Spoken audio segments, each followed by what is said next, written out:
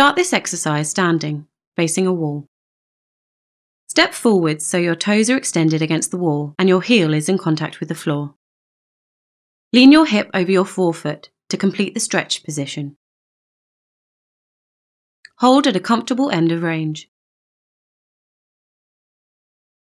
This exercise will target a stretch through different areas of your lower calf muscles, plantar fascia and toe flexor muscles. To target more specific areas as needed, try this exercise with added knee flexion, without footwear, onto a wall or foam roller, with added knee flexion and without footwear.